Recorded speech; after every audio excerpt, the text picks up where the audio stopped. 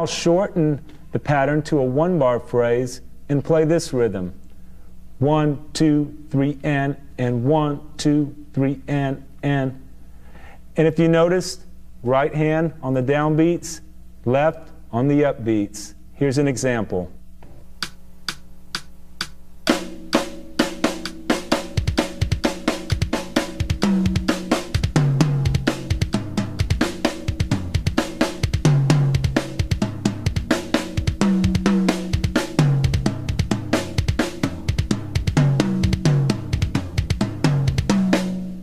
Now I'll mix it up and improvise on the kit a little bit.